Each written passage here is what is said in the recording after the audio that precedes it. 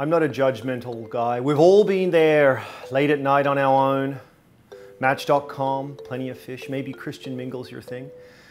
Maybe Tinder, maybe Ashley Madison. Ooh, that ended badly. But for many of us, winter means loneliness. And when I think of winter, I think of two things. I think of turtleneck sweaters, don't laugh, I like them.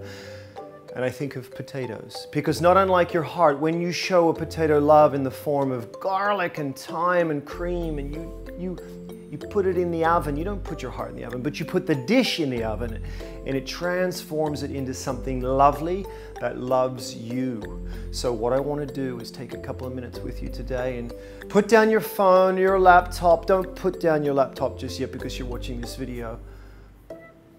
And let's make something together that will feed your heart and wrap it around, wrap like a cozy blanket, a hug from your best friend. That's what this dish is. So let's get started.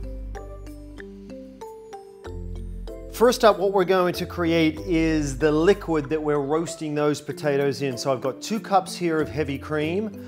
I'm going to add about 3/4 of a cup of blue cheese to that. I've got 2 cloves of garlic that I've mashed up. Plenty of salt, plenty of pepper, and a few sprigs of thyme. I'm going to put that on the stove for about 5-10 minutes, light simmer, to infuse that flavor into the cream. Whoa, there it is, the magic. I've got russet potatoes I used here. I ran them over a mandolin about 1/8 of an inch thick. You just want to put them in an oven-proof pan. My delicious garlic, herb, blue cheese infused deliciousness is been simmering, and all that flavor's in the cream.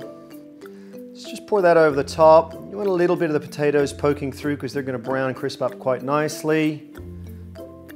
Throw your herbs on top if you like, and they'll crisp up and brown beautifully.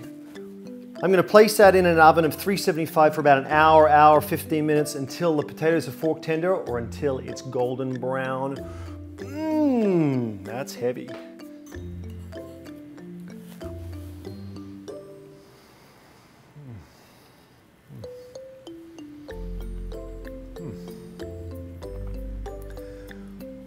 I promised you a plate of love. And if ever you have put love in your mouth, don't put a plate in your mouth, then that is it. And you'll have leftovers. You can go to your neighbors with love leftovers and give them a plate of love and say, here, I bought you a plate of love, neighbor. And then they will give you love back, because that's what love's about. It's about sharing love. I've had a lot of fun with this today. I feel warm and cozy, and I hope you do too. Subscribe to my channel, give this a shot. I would love to know your thoughts, and I will see you very soon.